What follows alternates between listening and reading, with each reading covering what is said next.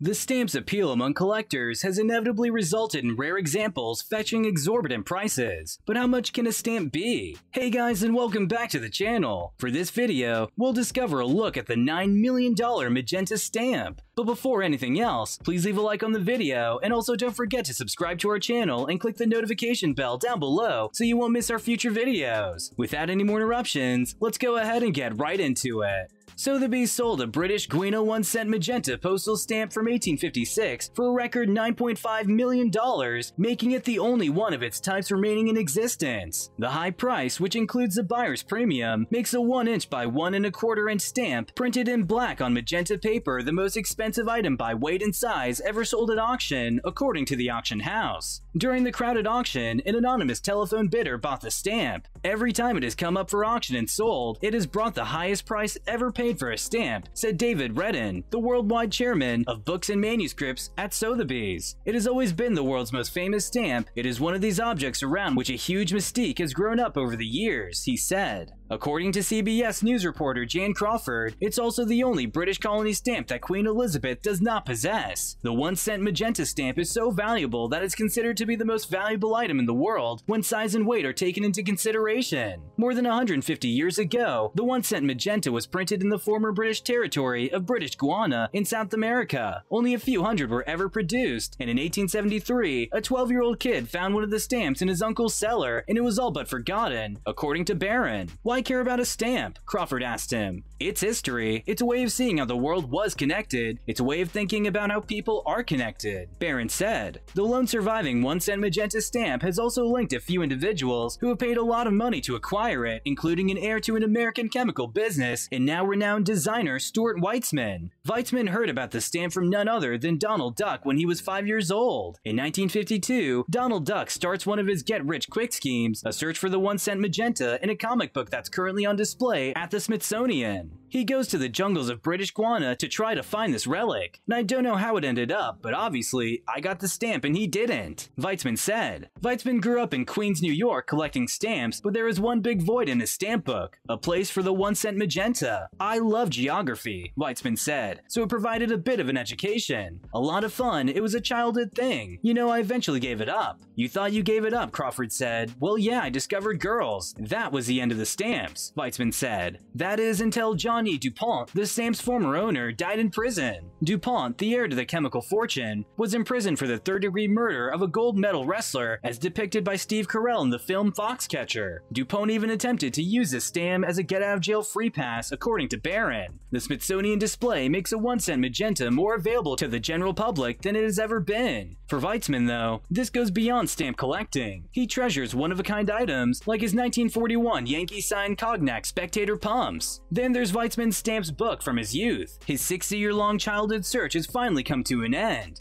The National Postal Museum will have the 1-cent Magenta on display through November, then it'll be up to Weitzman to decide what to do with it. The previous record for a single stamp auction was 2.87 million Swiss francs, about $2.2 million, and it was established in 1966 for the Treskiing Yellow, a Swedish stamp that is a color mistake of an 1855 shilling stamp. The estate of the late multimillionaire John DuPont, an heir to the DuPont chemical empire, sold the British Guiana stamp in 2010. He died in jail in 2010 at the age of 72. DuPont was serving a life sentence for the 1996 murder of David Schultz, a champion American wrestler. The Royal Philatelic Society of London had previously re-authenticated the issue, which DuPont, an ardent stamp collector, had bought for $935,000 in 1980. The stamp's validity had already been established in 1935. One of the world's earliest postal stamps is the British Guiana 1-cent Magenta. After supplies from Britain, where the stamps were produced, were delayed in 1856, the local postmaster in British Guiana, now the country of Guyana,